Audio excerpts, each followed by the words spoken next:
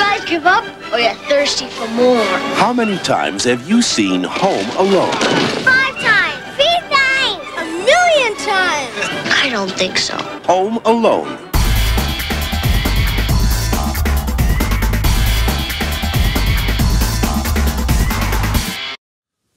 Season's greetings, everyone, and welcome to another episode of Player One Start. Today we're going to talk about one of my favorite Christmas movies of all time, Home Alone.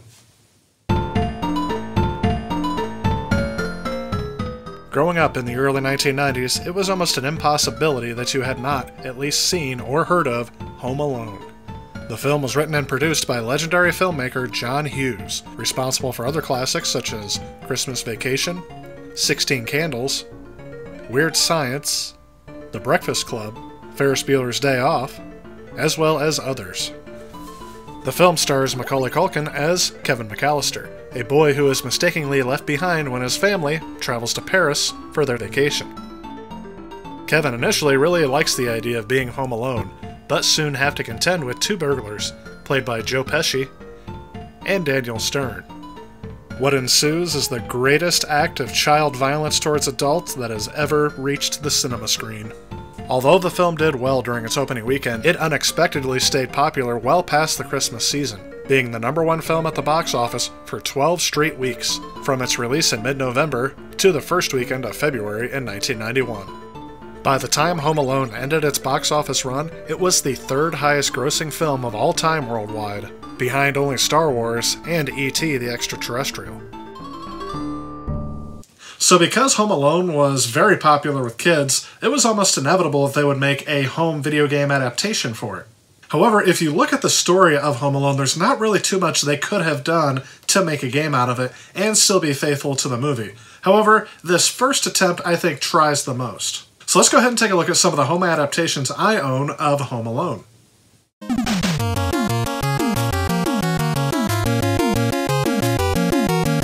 Okay, first let's start with the version for the Nintendo Entertainment System. It was released in October of 1991 in North America and was the first of the games to be released. In this version, the player must avoid being caught by Harry and Marv for 20 minutes. But I didn't make it that far in my first playthrough, and I was very quickly taken to an oh no screen. It shows you where everything is at in the house, and then the game just goes back to the title screen. During this time, Kevin can set various traps using items scattered around the house. Each trap has a different corresponding strength and knocks them unconscious for different amounts of time. Kevin can also hide behind certain parts of the house, but only for 2 consecutive turns. Any other concurrent passes will result in a game over.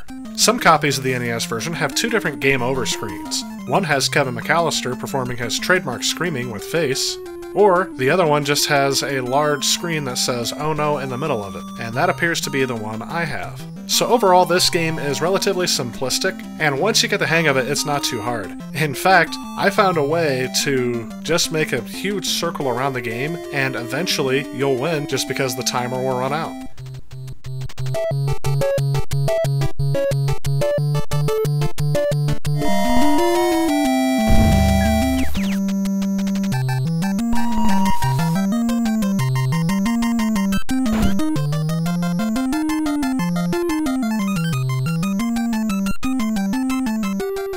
There's not really any sort of replay value for me in this, so I'm going to go ahead and move on to the next game.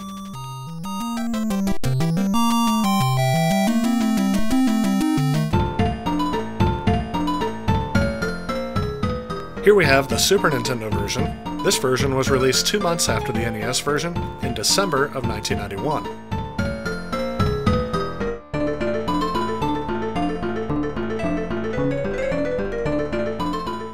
At least this time we are treated to a more faithful adaptation of the musical score from the movie.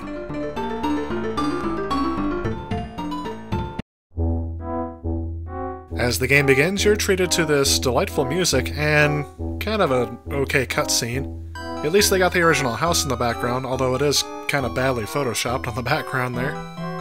A departure from the movie that they describe in this cutscene is that they have gotten a whole bunch of their friends, who appear to be 1930s-style gangsters, to join them in robbing the house, although later on you'll see that they seem to have no interest in trying to stop Kevin.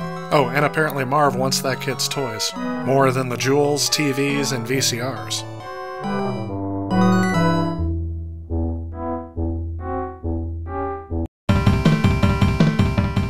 The goal is to evade the wet bandits while bringing all of the McAllister's fortunes from the house down to the safe room, which is located in the basement.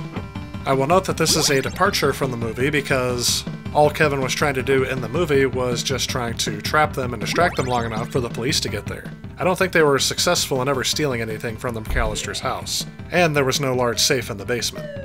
But anyway, once you gather 6 items, you must deposit them down the laundry chute so that they'll make it in front of the safe room in the basement. You have to be careful though, because if you actually reveal one of the treasures or jewels in front of a thief, the thief will come and grab it and run away. You also have to be careful not to touch any of the thieves or else you'll lose some life. However, I was able to finish the entire first level with little to no difficulty.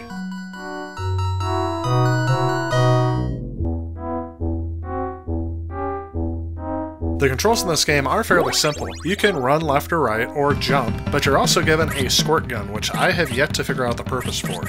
So I just ended up ignoring it for my run through this game. I also don't like having to backtrack to the laundry chute every time I gather 6 items. The more you collect valuables in the first level, the more gameplay elements they introduce, such as this point in the game where I have to kneel on the bed to grab the bracelet, and then I have to jump on one of the open drawers to get to the top to grab the other bracelet.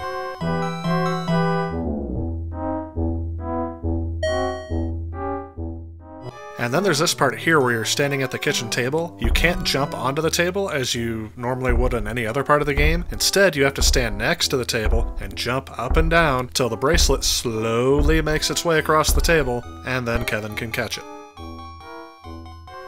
Once you've dropped all the valuables down to the laundry room, a key will appear in front of the basement door. And then once you're in the basement, you have to avoid the rats and bats in order to make it to the safe.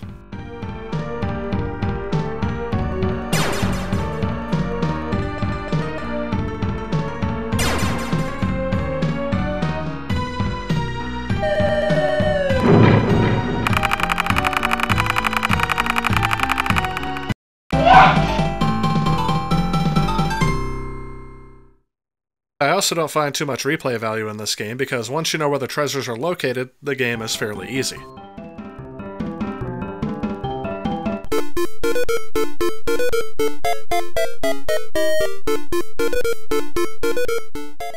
Alright, let's move on to the Game Boy version.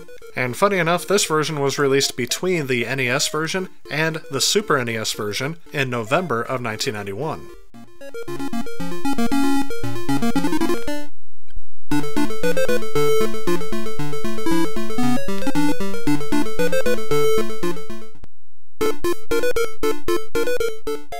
And for the most part, it follows the same gameplay style of the Super NES version.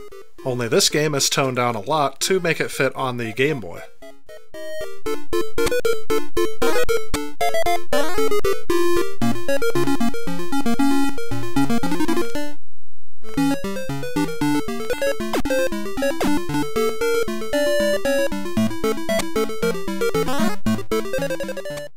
I do find it kind of surprising that this game does not follow the plot of the NES version, as it may have lent itself better to a port on the Game Boy. However, I think they did an okay job at making this game a bit more portable.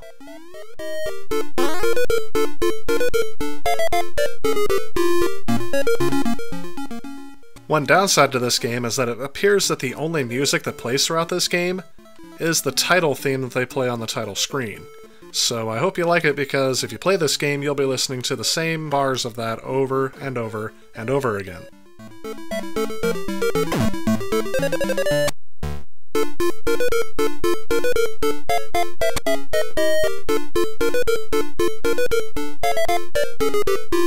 Alright, the last version of this game that I own is for the Sega Genesis.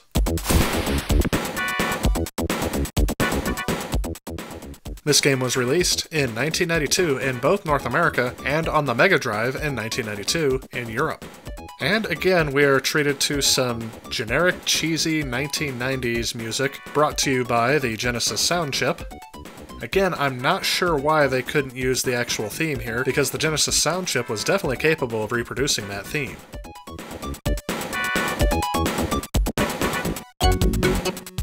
But anyway, once you take a look at the options menu, you are free to start your game.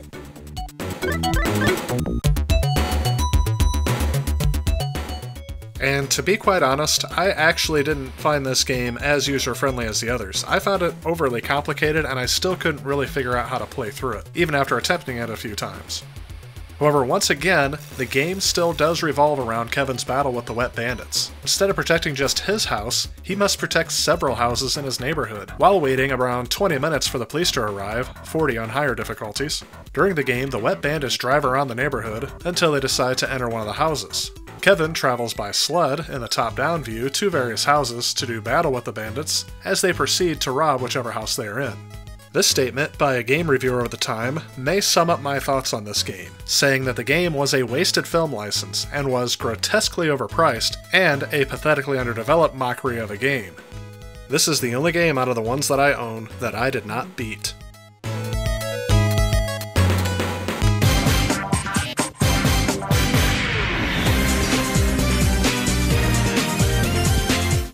Alright, so as you can see, there were some very different attempts made to make Home Alone into a video game, and a lot of them do seem like a fast cash grab. However, are any of these worth collecting today, in my opinion? Well, let me go ahead and put these in order of how they rank in my opinion, and maybe that will help you decide whether or not you should collect this game. At the bottom of my list is the Sega Genesis version.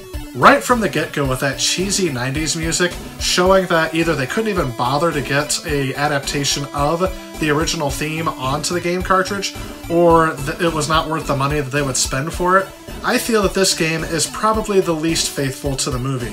However, I've actually seen this game ranked higher on other people's reviews, either online or in magazines at the time. A lot of people ranked the Genesis version as really good and their favorite today. So I don't know if there's something I'm personally missing. I never got into it very well. So the Genesis version is definitely at the bottom of this list for me.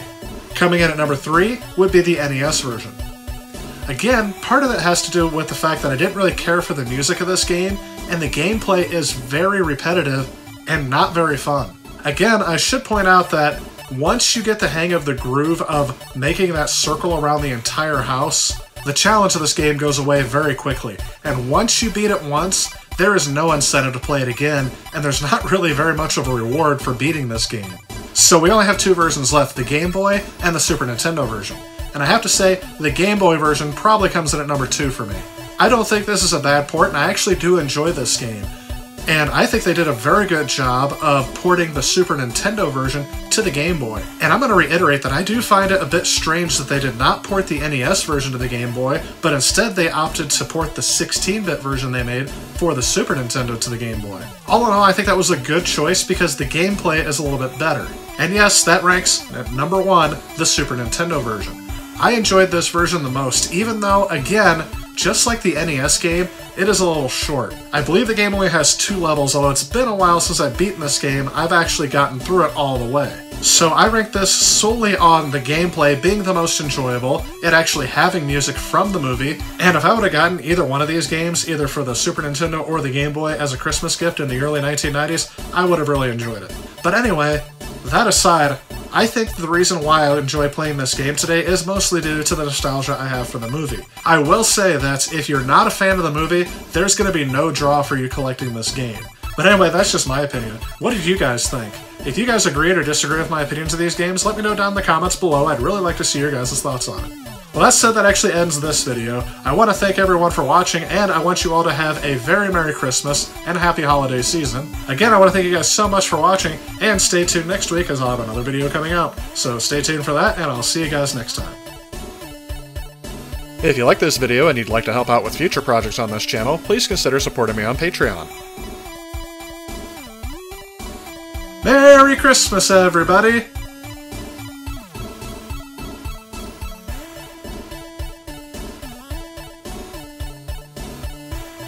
You know, I'm singing like they do in the Charlie Brown Christmas special. Maybe I should have tried to do something for Home Alone. Wait a minute. I am Home Alone. Also, if you enjoy the content of this channel, please remember to click on this subscribe button. Again, I want to thank you guys so much for watching. If you'd like to see some of the content I've already done, feel free to click on some of the suggestions that are popping up on your screen. Otherwise, I'll see you next time.